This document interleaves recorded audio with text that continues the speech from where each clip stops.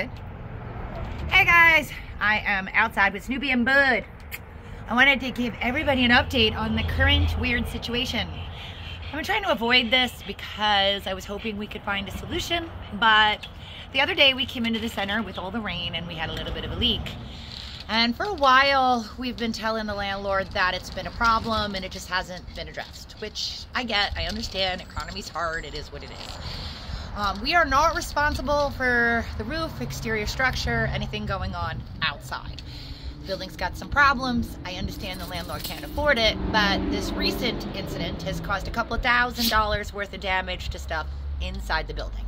Luckily, none of the water came in where the animals are. That's great, so the animals are safe, but my grooming equipment is ruined. The fire alarm system needed to be fixed, which it's been fixed, and we had some damage to some of the television sets for the dogs because I had gotten new ones and they were in the back. They're toast now. We're gonna see if Amazon takes those back. The problem I have is that the landlord can't afford to fix this. So the issue then becomes, we have to try to fix it. I got an estimate today. We're looking at like $13,000 on the roof and about $7,000 worth of stuff going on the outside, and another $4,000 to fix the front door problem and the side door problem and the garage door, which is now more damaged than it was before. So I either pay about $20-something thousand to get that fixed on top of everything else we have to pay.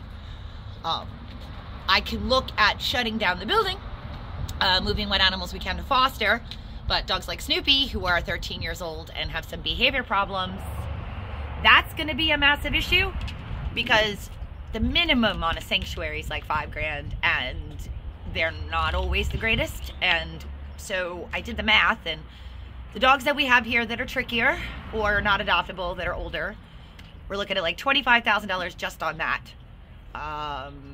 We have some cats that would have to go to sanctuary. It's about $8,000 there. And then the rest of them we can do what we can. So that's more expensive than fixing problems. To rent a new building, first and last month's rent and 2 months on deposit, we're looking at around 20 grand. I don't have 20 grand. So I'm asking you to help me figure out what to do. I don't want to euthanize dogs. That's not going to happen. So I either need to trip over like $50,000 and move some animals to sanctuary and use foster homes, or I can trip over $20,000 to $25,000 and then decide whether or not we're going to stay where we are and fix things, or try to find something else. And I'm tired, and we've had so much stuff going on, and I'm asking you to help me try to figure this out. So if anyone has any ideas at all, drop a comment, send us a message, call the rescue line. We love you all. I hope everybody's having a good weekend. I'm gonna go ram a fork in my eye socket and bang my head on the wall and go about my day. I love you guys.